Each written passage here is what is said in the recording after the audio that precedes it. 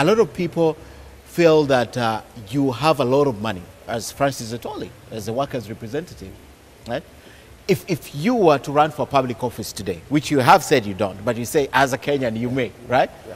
Would you, for example, be willing to state this is how I made my money from the time I was employed in 1957, you say? 67. 67, yes.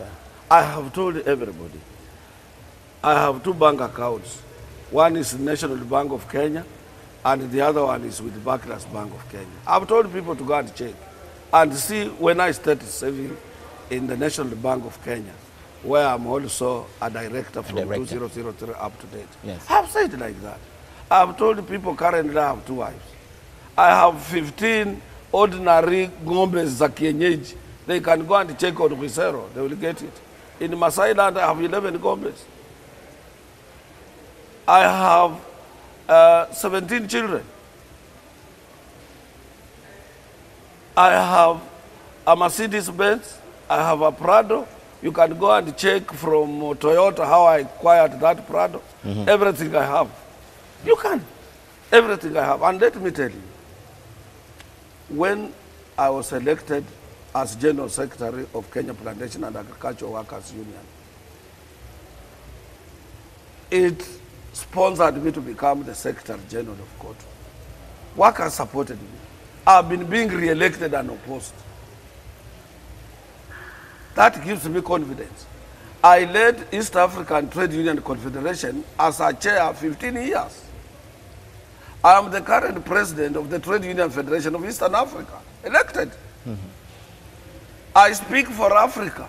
I am the president of the Pan-African Trade Union Organization, which is Organization of African Trade Union Unity, whose the first founding Secretary General was a Kenyan, Dennis Akumu, based in Accra, Ghana. I am the Vice President of the International Trade Union Confederation, the global trade union in the world, based in Belgium, Brussels, Belgium. I also coordinate Africa and Asia. I have an office in New Delhi at a higher level. I am a member elected, me and Jacqueline Mook of the Federation of Kenya Employers. We are members of the International Labour Organization governing body, a body that governs the world of work.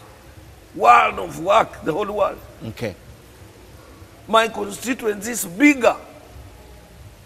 How do I come back from all these positions? I come here, I start crying. I say I can't bring a meal on the table. I am a poor person. Workers have supported me. I have worked for them. I report to my office at 5 a.m. I leave at 7 after 7 o'clock news, working for them. And they are paying me.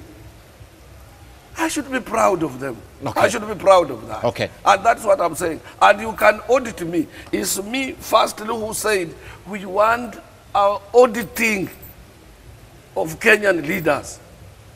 You see? And it is us who said chapter 6 of our constitution must be followed to the latter. Yes. Yeah, so that we know what type of leaders are we electing. You know? So I don't want, and you see, somebody cannot question me. I have been on a salary since 2nd of June. This year will be 52 years on 2nd of June. 52 years, a working person. In September 3rd, on September 3rd, I will be 52 years as a trade union leader. I was first elected on 3rd of September 1967. Okay. So how can you question me? Great. How can you question me? And let me tell you, yes, my father told me these 4 things, and I follow them. Okay. 1, there is no shortcut to leadership, and there is no shortcut to riches. If you acquire riches through shortcuts, we will see you coming down. Okay. If you didn't build it over time. Absolutely. Okay. Yeah, and that is what I follow. And what I have, I can account for.